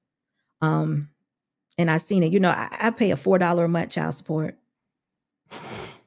I would love to get that. And it kind of upset me, though. It kind of upset because they had rules and regulations. I was like, but can I just send you 6 months worth? That's like, no, we actually got to get $2 every 2 weeks. And I'm like, crazy. Yeah, it's not my child support. the child support system is insane. You know, like fathers hate it, and a lot of times mothers hate it. Mothers sued child support back in the day. There's a class action trying to sue child support. Like child support catches it from both sides. And they don't give a damn because they're the government anyway. So it's not a great situation. You know, one of the biggest things is just guys have to understand that you're creating about a 20-year obligation, right? And it's just, you don't appreciate that when you're in that box and it's so warm and it's all rhythmic and she throwing it back. I've been there. Listen, you know, I ain't no saint. I just been lucky. All right. I just been lucky. You don't appreciate what 20 years of payments really looks like. And that's, you know, just for one kid. Right. But now you stack on 2 kids and, you know, a dirty little secret that men don't know is that, you know, men get tricked into having that second kid or that third kid. It's a lot of men out here walking around with 3 kids when they really only wanted 1. Right. But they got married, try to do the right thing, got the 1 kid, and now the kid's 8 years old. And, you know, they got this agreement. Okay, this is the 1 kid. Yeah, baby, this is the 1 kid. Kid turns 8, mom goes to the damn mall and sees some baby. Oh, the baby was so cute. And the dad's like, yeah, but I told you this is 1 kid. And you're like, okay, that's what you said. 3 months later, she walked in with that goddamn stick talking about, we're pregnant. And like, you know, and it happens to so many men. Men will never, they'll tell me. They will not tell you. They will not tell, you know, the guys at the gym. They won't tell their nephews. so many men have more kids than they really want from the woman that they love. Wow. Right. And That's that's child support. That's Right. terrible. There's so Yeah. many things that go on in a marriage that just no one talks about. You're right. You know, and there's no way to protect yourself from child support the same way you can protect your assets in a prenup. Right. There's no right. paperwork, no documents, nothing that can be signed. And so the second that your sperm leaves your body, man, you just have no control.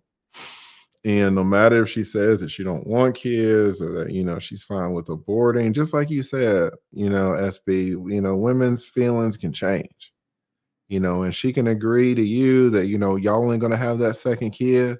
And then 4 years later, you got 1.5 more coming. And it's all these 18, 20, 21-year obligations. And it can be so much, you know, especially for men who got something going on. Because I promise you, you were paying the $4 a month in child support. The man that owed that $4 a month, he didn't really have a lot going on. No. Because if I went to court over child support and I asked for $4, that judge he probably put me in jail for saying something so stupid because he's going to get some money out of me. Right. So it's like the better that you do, the harder that you work, you get penalized by having to pay even more. And you can pay an amount of child support where it's not even child support anymore. It's really alimony to the wife. Absolutely. Right? Especially if you got multiple kids. Right. So, I mean, I could have a long discussion with young brothers about this. They just do not understand what really happens in these marriages with regard to these children and child support and how nobody's going to listen to them. You know, they're trying to work overtime to support their kids. They've been working overtime for 2 years. Then the mom finds somebody else, divorces him. And then the judge wants to set a higher rate of child support based on the overtime that he was working. And he's going to go to the judge and say, well, you know, it was just overtime, you know, but it wasn't guaranteed. I don't want to be a slave. I was working overtime for her. Now she's getting new dick. I don't want to work overtime. Like that was costing me. Like it's my time. It's my life. So if you put my child support number at the overtime number, it's going to force me to keep working overtime for 18 years. Absolutely. And the judge is going to say, well, that's what you signed up for. And you're going to say, well, no, overtime isn't guaranteed. And the judge is going to say, well, have you been having it the last 2 years? Well, yeah, well, that's what we're going to do. And now for 16 years, you are a slave. It's 16 years a slave. Right? You have to keep working overtime. This is what guys don't realize. It's so much stuff that men don't understand. Right? And I get it, man. I'm a sucker for areolas too, but it's like you have no idea. You have no idea. I like what you said though. Once the sperm leaves your body, you don't have any control over it. I like that. That's something to say. So listen, guys, we are camera only tonight. And Bruiser, thank you so much for being here. We're going to bring you up in just a moment. We're going to read these super chats and we're going to get right into it. Okay. Thank you. Let's see. It's Bruiser. TLA, what's up, my guy?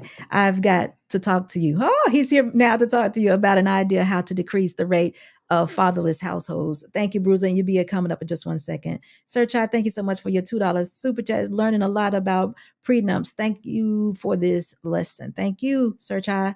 And Mama Bear Moments. Thank you. Shout out to Mama Bear Moments. She's awesome. Okay. Thank you, Mama Bear, for the $10 super chat. She says marriage, like motherhood, is not for everyone. We need to be honest about the institution of marriage and make sure people are properly educated on what it entails. Coming from a wife and mom. Mama Bear, I love that. You are so right. Thanks. Very unlikely. Thank you. Thank you for your your $9.99 super chat. It's good to see you too. He says, salute. Great points to both of you. People definitely need to take self-inventory before marriage to see if it's for you. Example, alcoholics should stay away from bars. Yeah. Shout out to Perry Unlikely. Perry, a high value man, married to a high value woman. She's beautiful. They got a couple of kids, man. Perry's doing his thing. So THPP Network, thank you so much for your $4.99 super chat. Gotta support, hold on for one moment. Gotta support the home team. What's up, lead? Lead like SB. She reminds me of my family in Texas. Solid, earned a sub. Thank you so much for that. But listen, it's one super chat that we are missing from Randy K. Can you go back and pull that out for me? You'll find it. Zaylin, thank you so much for your $1.99 super chat. And it is, what about sperm donors? They're out there. They're out there. But listen, for now, we got one more super chat from Randy K that I think we missed. We're going to bring that up. And Miss Randy, thank you so much for your super chat. We'll read that in just a moment. But for now, we're going to go to Bruiser. Bruiser, what's that question? And hey, what's going on, TLA? What's going on, security boss? Salute, Bruiser. How are you? Salute, my brother. The conversation I want to have with you is I'm gonna do that another time. That's gonna require me to make a payment and contribution to support you, because that's gonna be a very drawn out discussion. But since I'm here, I just wanted to say, I know you asked a question to security boss about when she says she pushed for marriage, and I would say I'm pushed for marriage too, because I talk to a lot of brothers on my channel, and I promote marriage to, all women and men who desire to have children and are having sex unprotected. Not to say that it's for everybody, but I would say anybody who's out here having sex unprotected or desire to have children, 100% of that, sample should get married. 100% of people who want kids should be married? Yes, for the sake of the children. I firmly believe that the kids do better in a dual parent household. More importantly, a household with a father. Given the circumstances in the society and the community, and children being 20 more times likely to be incarcerated, suicide rate, homelessness, childhood trauma, and all those other things that happen when the father is removed from the household. I have my own little thoughts on it, and I don't want to put that on this channel, but I firmly believe there's an agenda on why it's unfair as far as custody battles. I think it's a revenue to be gained by the court systems and society as a whole by removing the father. I think there's some type of revenue that comes in as far as prison industrial complex and all sorts of other things. I think if you improve on the nuclear family, there's other matters or other organizations that's going to take a financial hit when the father is in the household, because of, these kids are doing well, and then these other things that's flourishing from their demise tend to lose revenue. If you can see where I'm going with that. Okay. That's deep. It's deep. And I watched you and Ruslan, man, and I was on one brother's live, and he kept telling me how you were like, they had this whole bias look at it. But I'm glad I actually went and watched the video, because when you pouring out these stats and statistics, but you don't know the context behind the numbers, you really get a skewed look at it. And when you stated that as far as custody and child support, the fact that it's actually making it in front of a judge, that means that the father has a good chance of winning that case. But saying that 90% of them don't even coming from the judge means the father is not even trying. I just let that blow past me. I was like, I know that's no way that can't be true. I got to go watch this whole video. Yeah, you get that. Ruslan, for some reason, just could not understand what you just said. I don't know why he couldn't understand it, but it just wasn't entering into his head. Well, I think what's happening here is when you become a content creator and you become an influencer, you kind of get stuck in what you've already pushed, even though you believe the contrary. It's almost like, in order to be loyal to your fan base, you got to stay with maybe perhaps something that you think has been debunked, sadly, just for the sake of not having that consistency among your subscribers and losing your followers. Sort of like with Hafiz, I believe. When one would guess that he was like red pill and he was all about, you know, all these other things. And then he got into marriage. Now he's kind of switched up, and now it's like, okay, his consistency is gone. And I don't want to, you know, talk about anybody behind their back, but I remember you and him had a conversation about that and trying to figure out how you guys could come together and somehow, you know, have a discussion. But yeah, we I've been never had a waiting on that. conversation. Me and Hafiz never had a conversation about, you know, him being on my show after the whole thing with Pearl and everything. We did talk before then. It's just one phone call, but that was way before. But he's been ducking me. He doesn't want to talk to me for some reason. I don't know why. I'm nice, right? SB, aren't I nice? I don't understand why people wouldn't want to talk to me. I don't know. I know. I think you're very nice, actually, and you're very helpful too. So I don't know. You know what? I think sometimes we don't want to disappoint. You know what I mean? Like we want everything to be good. We don't want to disagree. You know, we're not strong enough in our points to actually verbalize a point. And you're very smart. You know that. And I think sometimes it could be, you know, intimidating for some, especially if they don't believe in their point enough. You know, if they're not solid in their point, you could persuade them. Like right now, if I wasn't solid in being married, I would be getting a divorce. You know? listen, I don't want that for anybody. That's funny. I'm just kidding, y'all. I mean, you know, I'm just kidding though. No, but, you're right. Yeah, I think that's what it is. But I know what you're talking about, Bruiser, because he does get a lot of pushback for where he is now. I didn't hear him before, so I don't have anything to compare it to. But now he's all about being married. And I'm assuming once before it was more of a manosphere. Am I right about that?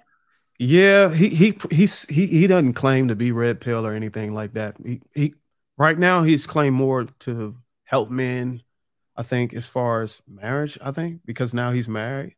And I don't even think he's been married long enough to have the influence that he's saying that he have on men as a whole.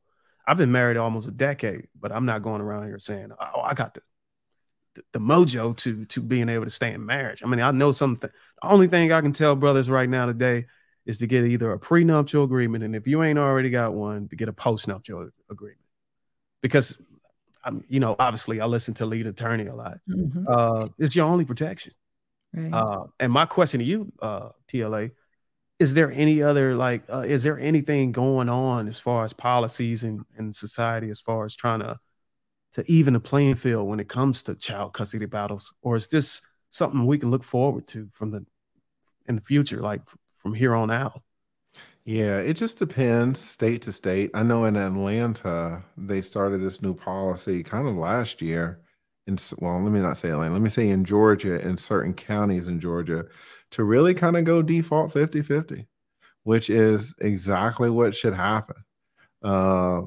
So that's only in certain counties, and that's only in the state of Georgia that I'm talking about. You know, they say, you know, default 50-50 supposedly in Florida, supposedly in California.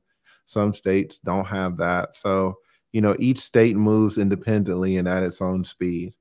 But, you know, it's hard to say things could get worse, right? So because we're kind of at the bottom. So any little change is probably going to help us out. Well, I'm glad I moved to Georgia, because I was married and I had my first child in Virginia. I don't know if that I got to play by the rules from the state I came from, or is it like no? If you live in Georgia, at least for 6 months, and your residency is here, you're domiciled here, then if you get divorced, it would be under Georgia law, regardless of what state you got married in. Cool. So you'd be good. Yeah. All right. I sure appreciate you having me up, security boss. I know you got other callers, but I'll see y'all on the next one, man. Thanks, Bruiser. So listen, we got a couple of more super chats that we got to do. We had Randy K, and also Mr. Boss is the one for sugar curls. I think that we need to find also. But who's here first? Sugar curls and Randy. Randy K, how you doing, Randy? Thank you so much for your $9.99 super chat. It says, good evening, TLA and security boss. Do you also factor in the willingness to receive help? Salute to Randy, the beautiful, smooth cat. I met her a few weeks ago at my meetup in San Diego. She is awesome. Shout out to her and Aileen. de Guanajuato, digamos. Do you factor in willingness to receive help? He's saying before we leave. She's saying before we. I'm assuming she's talking about the divorce situation, the separation versus divorce. The person that was mentally ill, or if it's just something's going on with that person. Do we factor in the fact that they need help, or do we just leave? I think if someone is willing to get help, that's always a positive sign. Some things to me, you know, you cross the line. If you go Sarah Bobbitt, for example, and you cut my penis off, I don't care that you're willing to receive help, to be honest. You're it's exactly. That's not gonna influence me. Right. I agree with you. If you've turned my kids against me, you know, if you've put out false allegations, if you've had me arrested saying that I punched you and I never touched you, I really don't give a damn if you're trying to get right now. You know, you might have ruined my career. You might have ruined my reputation in the community. Right. But, you know. I can agree with that. Sugar Curls, thank you so much for your $10 super chat. She say, I am a firm believer that if a marriage fails, both parties carry responsibility. A marriage can work if both persons work it with a threefold cord: man, woman, and God. Sugar Curls, I love that. Thank you so much for your $10 super chat. And Mr. Clement Gray. Clement, how you doing tonight? It's good to see you. Thank you so much for your $5 super chat. Hink, that is what you get when you, what? Are you going back at it, Hink? That is what you get when you keep telling these hyenas you will eat their groceries. Oh, Clement, you ain't supposed to do that. We got company. LA is company. You're not supposed to be talking like that. We got to talk about that on Monday now. Left my dryer open in the background. I'm sorry? Patriarchy, how you doing? I'm all right. I have a question for the lead attorney. Yes, sir. So I had a conversation with Destiny. I think it was me, Angry Man, Destiny, and somebody else, Sway. So within that, now I know you specialize in custody, right? He cited an article from a Chicago Tribune in 1994 that says when fathers contest custody, they win a majority of the time. Now, is that your experience? Because I know from your channel, it's easy for somebody to say, quote unquote, fight for custody. But what goes into actually fighting for custody? Now, you dropped a video with the guy that had one of the bussin' haircuts from like the younger Zoomer generation, where you told the guy that it's one of the most expensive court cases out there. Now, given the fact that you said that, would you say that fathers win custody a majority of the time when they contest custody? If fathers contest custody, would they win the majority of the time? Probably. But, you know, I spoke to Ruslan about this because he's citing the same statistic. Some of you guys, not you, of course, some people cite statistics, but they don't understand the reason why, right? It takes an expert to really tell you, to explain to you guys why the statistics are how they are. So let's suppose, Patriarch, you got a couple kids and you've been married and you come to my office and you say that you want custody of your kids, you want to fight. In my head, I already know, let's say this was 2 years ago before Georgia started making these changes. I already know that you're probably not going to get custody, right? And to be honest, I know that you probably aren't going to get custody, because when you look around, you don't see a lot of men with custody in this motherfucker. You don't see a lot of men receiving child support. But you're angry. Maybe your wife cheated on you. So you want custody. So I'm going to tell you, I'm going to say, listen, you know, here in Georgia, men typically don't get custody, right? So you're in the hole. Now, if you've got a really good reason as to why you should win custody, then I'm ready to fight for you. You know, and we'll fight this thing out to the nth degree. But what's going to happen a lot of times is that we're going to fight and you're going to lose. Now, this is going to be a very expensive case. You know, it's nothing for this case to, you know, cost $25,000, $50,000, $75,000. You know, are you prepared to go to such an extent and then lose because the deck is stacked against you? I'll tell you, most men are not. And I recommend that most men Don't fight for custody. But I keep an open mind on every person that comes into the office. So I'm going to say, okay, well, what's going on? Why do you think you should win custody? And you're going to say that, you know, she doesn't feed the kids a lot. And you're going to say that, you know, she doesn't make sure that the kids brush her teeth and that little Jimmy got a cavity, right? And they don't shower as much as they should. And she went to Jamaica on that girls trip. Shout out to Anna Allen, right? You're gonna say stuff like that, and I'm gonna just cut you off because you know you're paying for my time, and I don't want to run it up. I'm gonna say, listen, is she using drugs? And you say, well, she did smoke weed that time. Is she using meth? Well, she's not using meth. Okay, is she using crack cocaine? Well, she's not using crack cocaine. Okay, is she putting her fingers in one of the kids' anuses? Is she touching the kids? No, she's not touching the kids. Okay, was she beating the kids? Well, she spanked them a little bit. No, beating. Like, is there blood? Is there scars? Is there broken bones? No. Did she run off with a boyfriend for 3 months and didn't contact you, didn't contact the kids? Did she leave the kids with you for 3 months? No. What about 2 months? No, she didn't do that leave. What about 1 month? Did she leave for 1 fucking month? No, she been in the house. You know, I'll be like, well, is she in prison? No, she's not in prison. Has she been to jail? Well, there was a suspended license. Has she been to jail in the last 36 months? No, she really hasn't been in jail. She's not in jail. No, she's not in prison. No. How are you supposed to win? You can't win. Okay. Like the chances of you winning are slim. Now, are you willing? If you tell me I'm willing to pay $75,000 to you, Lee, to fight for my kid, I'll just tell you to get out of my office. I'm not going to take your money because I don't think you're going to win.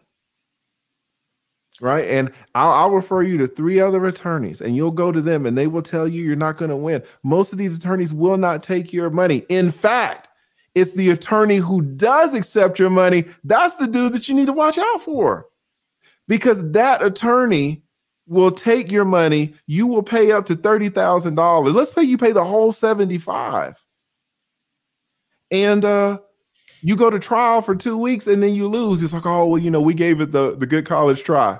Now you're out 75 grand, right? I only take cases where I think there is a reasonable chance that we are going to win.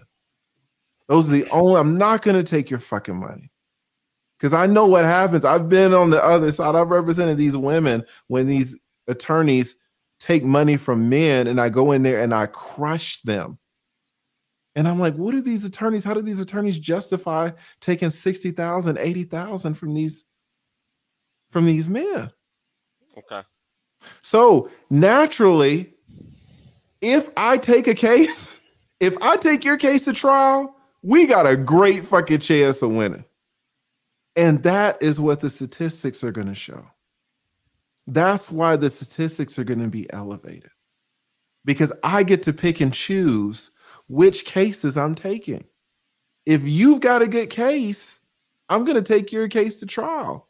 If you've got a bad case, Lord knows that I'm not taking it. And honestly, if you've just got like a wishy-washy mediocre case, she didn't feed the kid like what you want. It's not Whole Foods, it's McDonald's.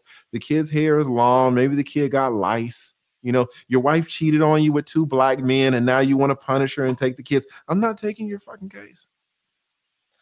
So to sum this up, the only way that it's going to happen is I have to prove that the woman is on crack, ran off for 3 months, and my kids are not being fed correctly. Not even the fed correctly. Like, you know, it's got to be something drastic. Okay. It's got to be something drastic. So the idea that most men are not attempting to fight for custody for their children, what would you say to somebody that would say that? It's true, but it's false. It's true, but it's because the system isn't fair. if the system was fair, if it was 50-50, so many men would fight for custody. I would have a lot more money because I'd be taking more fathers' money to go to trial. I'm turning away money because the system is unfair. You see what I'm saying? Like, I am rejecting fathers' cases when they want to go to trial because I know they're gonna fucking lose, or I know the probability of them losing is high. Yeah. And I can't take $75,000 from a man and then knowing that he's gonna lose, and then after a week he loses. I'm like, oh well, at least we tried. Okay. Right. And so the cases reflect the inequities of the system. The cases that actually go to trial, that's a case where an attorney said, no, watch this, pay me. We're going to get these fucking kids. Okay. And those are the cases that are typically going to win. Okay. But it's not because men aren't fighting. If you've got a great attorney, it's because your attorney is discouraging you from fighting if you have a mediocre case. And the mediocre case is she's on fentanyl and not crack. And she fed the kids once and not twice. She only took one meal from them and not 2 times. The fentanyl might be a little something different, but yeah, it's got to be something drastic. If there's nothing drastic, then at least that's how it is in Georgia. If there's nothing like drastic, something serious. Drastic might be too strong of a word. There better be something serious. Yeah. So I mean, there's this narrative that is floating out there that, well, the child is with the woman because the woman is taking care of the kids, right? Something that was stated several times within that conversation. Not necessarily knowing that the man, there's a lot that goes into quote unquote fighting for your, it's just simple to say, well, did you fight for your kids? Like, what do you mean fight for your kids, right? That means that's 60, 70 grand that I would have to pay to an attorney in order to get my kids, right? Yeah, and that's assuming that you had something to fight over. Most guys don't have anything to fight over. The mom isn't sufficiently terrible. So the mom the burden of proof is always on the man, basically, right? Realistically, yes. It's never the fact that the mom has to prove that the dad is a bad father. It's never the opposite. The mom does not have to prove that the dad is a bad father. The dad has to prove that the mom is a bad mother. Okay. Yeah, no, that's I just wanted to get clarification on the article because I read the article when he cited it. And I even went to census statistics because I'm like, is there a database on anywhere where custody cases are decided and who collects that information? I couldn't even find a primary source. The only thing I could find was the census data that showed how child support was distributed. And how would that even make sense if 90% of child support payments are going to women, but then men or women a majority of the cases with their children? So that doesn't even make sense when that whoever wrote that article from the Chicago Tribune, I think it was a woman, which means it's probably biased to begin with. But, I don't know. Like, I needed more background on that. So, and there's this woman online. There's this woman online, I think, that has a crush on you. I've seen her on a couple other shows. Mm-hmm. Her name is Annalicia. And she acts like she hates secretly. You're her Hey Arnold fetish. She acts like she hates us, but I think she has a crush on you. And Alicia, I've only talked to her once, and I got in her. Listen, I talk to you guys, and usually I just have it all turned down, but sometimes I'll turn it up. Right? I will, like you saw maybe with Ruslan. Ruslan, turn it down, turn it up. It's so hard for you guys to argue against an attorney. Like, we're really just playing with you guys. It's so hard. It's like a cat with a ball. We just kind of play with you a little bit. But I was messing around. I was just messing around with her. I was just joking. So. Yeah, when I talked to Ed Alicia that time, there was a couple times when I had to turn it up a little bit. I'm joking. I think she makes some good points too. To be honest with you, sorry, I don't. I can't even remember the conversation. Well, the points that she makes that I can see her perspective is that if women are in a certain position where they feel that their own men are not necessarily taking care of them financially, they want to explore other options outside of the men that they're around. So I do understand that. I just don't think that many of them can do that. I just don't even remember that conversation. It was so long ago. I don't remember it. Yeah, and Alicia, it's this black. I think she's black, guys, for the chat, but she does not like black men. Well, She does not you like don't think black she brings men. up some good points maybe from time to time? I The, mean, I on- the I, you know way more of her content than me. The only thing I know anything about her is when we had that conversation on Destiny's channel, and I showed her how her thinking was flawed. If you go back, you will and watch that part of the conversation, you will see how I exposed her illogical thinking. And she was saying all types of stuff that didn't make sense and going back on her words. She was moving goalposts. If this it's is the what type women of do. well, that's not a reason to say, well, I'm going to give him a pass, right? I don't. If you're going to give her a pass because she's a woman, that's not something that You don't I'm think we do that encouraging. every day in society? I There are don't. men, I don't but know what you do. I okay, don't. okay. If men weren't doing that every day, you wouldn't have any clients. If men weren't doing what? Giving women passes. Men get into these arrangements with women, and they Men know. want sex. I don't know what. Yeah, no, I agree. No, I agree with that. I have agree clients because men want ass. I'm not sure you've thought about this through. Men want ass a lot. But can you get ass? You can get ass without getting married, though. You can get ass without getting married. That's true. Yeah, so men enter into arrangements and give women passes on their nature just over getting ass. I'm not Like- sure what a pass means. I mean, men tolerate That's on stuff. their nature. Mm. Men tolerate stuff, but Okay. men. Listen, you can give all the passes you want to Annalicia. I don't cut her any fucking slack. If you don't like black men, I'm not fucking cutting you any slack. Yeah. So I mean, patriarchy. Yeah. Did you have anything else you want to add? That's sir? it. That's it for me. I'm gonna holler at you later, though. It was good to be up here. I'm looking into your class, though. I heard your class is pretty good, lead attorney. The mastermind or the YouTube The streaming class. It's excellent, to be honest. I took a podcasting class. to It get was my numbers up. $2,000. It was $2,000. It was not. I was like, I can't. It was like 4 hours long. It was stupid. I was like, I can't believe this cost $2,000. My course is like $500 and it's 18 hours long. It's like it's the best fucking class on and streaming. is it true you can teach people? Like, have you had any people? I saw like the short preview where you're talking about, you show your numbers and how much you make a month. Have you had some success stories with people in doing that? Yeah, I mean, listen, you saw my co-host AV, man. She's killing the game.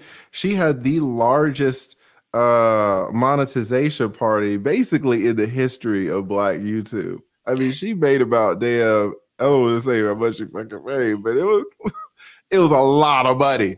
A lot, like way more than I made, way more than Kevin made, way more than O'Shea, way more than anybody made. Wow. Anybody. Like, it was so much fucking money. And that's money that she got when she reached 1,000 subscribers. What?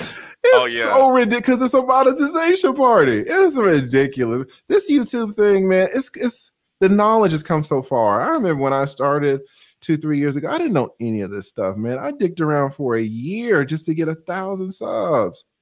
SB got 10,000 already, man. It's like y'all are just so fast. Y'all are growing so fast. It's amazing. Yeah. So listen, I got to share something with Eric. Oh, excuse me, Patriarchy. Here I go.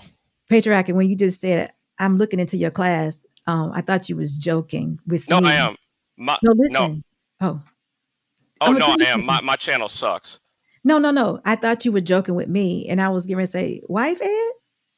The wife That's my class. Me and you had... It was just, I thought you were joking with me, and I was going to say, wife Ed? Yeah, you should have me teach your class about telling women to be quiet. Really? Yeah, that'd probably be the most important lesson. Meekness is important. You're exactly right. So, thank you. Right, I'm gonna holler at you later. All right, bye-bye. Patriarch is something. He's something else. But anyway, listen, if we don't have any more callers, listen, Lee, this has been fantastic. I appreciate you so very much. You have helped me out a lot, and I appreciate it. I follow what you do. You know it. I'm always showing up in the background. I may not say too much, but I'm always there watching, paying attention. And, me and Mr. Boss appreciate you. And what you've done tonight has been excellent. It has been a great conversation. I hope you've helped a lot of people with the information that you've given. And maybe one day we'll do it again. Absolutely. I really appreciate you having me on. I want to congratulate you on all of your success. It's clear the effort and the money that you are putting behind your channel with all the camera angles and everything. It really it inspires me to step my game up, to be honest. I only got this one little $700 camera here. And so all the stuff that you guys are doing, you and your husband, it's amazing. So the growth that you guys are experiencing is absolutely deserved. Thank you. All right, guys. Listen, comment section. You have been terrific. Bolo, the show is over. I can't believe you just pulled up. Well, listen, thank you guys. I'm going to be back on Monday night with Black Man Unfiltered. But for now, you have a terrific rest of the weekend, and we'll see you again on Monday. Thank you and good night. Good night, guys. Me to listen to flow. It's so different with distance we roam into zones where nothing get heard anymore. I just wish I was home when I stepped through front door, but instead I'm alone and completely unsure. And even though you're screaming out with the best of intentions, I don't get it. Why do you always gotta ask me to stay? Why you always gotta go? Playing house, this ain't a home with your soul on the road. Say, why you always gotta go? Playing house, this ain't a home with your soul on the road. See, I've been lost in my thoughts, and my thoughts they too scared to usher off. Sorry, Mom, I just thought you were my world. Now you're not. And I'm just sitting, smoking, sloping in the days, cause my days ain't been the same since I drove here away. I remember the way you wrote letters in blue ink. You and me was in love. Think about what your crew think. I know your moms probably think I'm a bastard. Your pops probably want to beat my to death and take a in my casket. But I got sick of fighting, bickering, fussing over nothing, cussing. Instead of watching the death of discussions that we once had, days that we once spent in the backseat of our cars reading poets at sunset. It's funny how love can fall out the foreground, get pushed into the back of your mind. We used to twist a spliff and laugh and relax. Now you crying, and I'm trying to find the reasons. So I ask, does forever ever happen, or is it always fade to black? I can't stay. No, I always gotta go.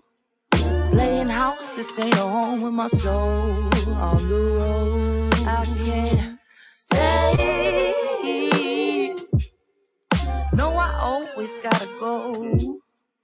Playing house, this ain't a home with my soul on the road.